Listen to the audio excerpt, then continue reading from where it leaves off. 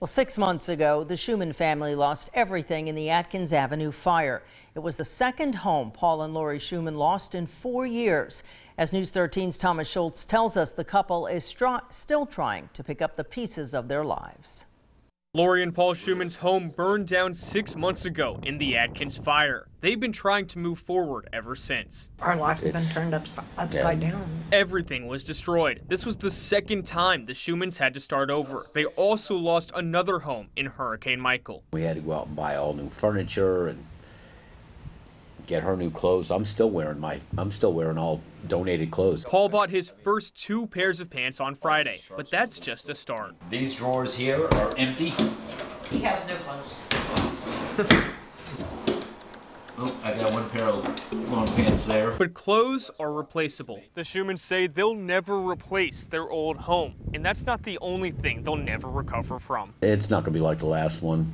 We miss our pool. We've talked about that several times, our pool and our Bella's the worst. closure. Bella still hurts. Bella was the Shumans' dog who died in the fire, and while the couple is still trying to decorate their home, There's nothing on the walls in here. 2 pictures of Bella hang in the living room. As the Shumans try to move forward, they added a new pup to the family. Our doctor gave us him. He just had a haircut yesterday, 2 days ago. But the trauma still lingers. I still have night terrors. I got PTSD from the fire. I'm on a medication for it. He had to catch me about a month ago. I had a night terror where I was acting out my dream. And I ran into the wall because I was thinking of my old house. And I was trying to catch my dog. Both are triggered by smoke. If I smell smoke, I totally freak out. 3 weeks ago, the couple had a freak-out moment. We both smelt smoke out here About 2 weeks ago? about 2-3 weeks ago, something like that. And I went on the hunt.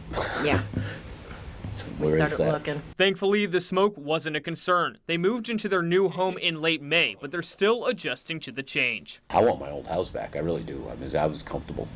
I was happy there. Their old house and their old life. When I'm trying to do things around here, getting situated, I find myself wanting to go get something I owned. Remembering I don't own it no more, I gotta go buy it again. It's like last week, we're looking. Excuse me. I'm like, oh, the pencil sharpener's in the office. No, Oh, it we don't ain't. have a pencil sharpener anymore. But bit by bit, they're rebuilding the lives that were destroyed. In Lynn Haven, Thomas Schultz, News 13, Panhandle Strong. The Shumans plan to open up a smoke shop in a few months. They are currently scouting locations for the business.